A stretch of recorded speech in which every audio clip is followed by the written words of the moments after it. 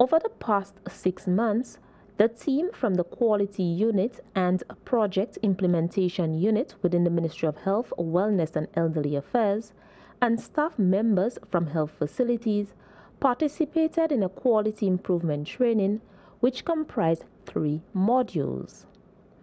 The training, which was facilitated by Healthcare Quality Improvement Consultant Eileen Patterson, provided participants with an opportunity to explore quality improvement in healthcare with the focus specifically on screening and treatment for diabetes and hypertension.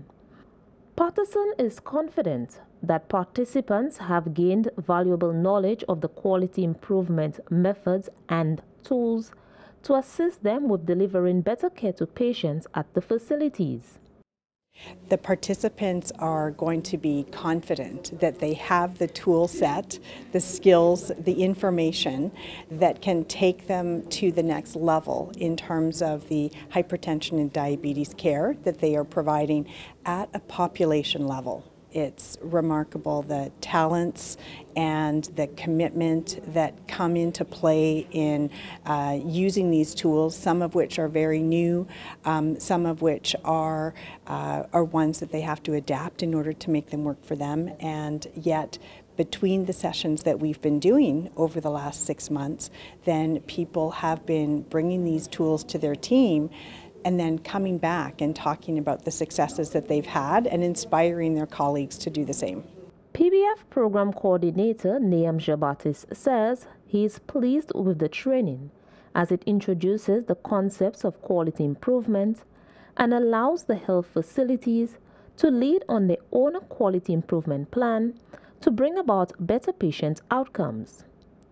Mr. Jabatis spoke on his expectations from the training. The knowledge and the skills of the nurses, and that those will be the people actually implementing the program, is improved.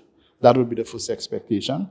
The second one, we're looking at quality teams being developing at the different facilities. I think they did receive some training in that regard. And of course, the last one is implementing those quality programs so that we can see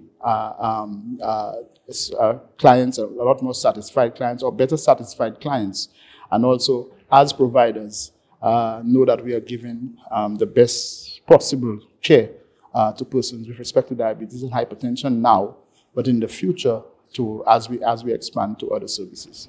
Community health nurse at the Jacmel Wellness Center, Francilia Lubrin, hailed the knowledge and skills acquired through the quality improvement training and looks forward to bringing change to the quality of care provided to patients.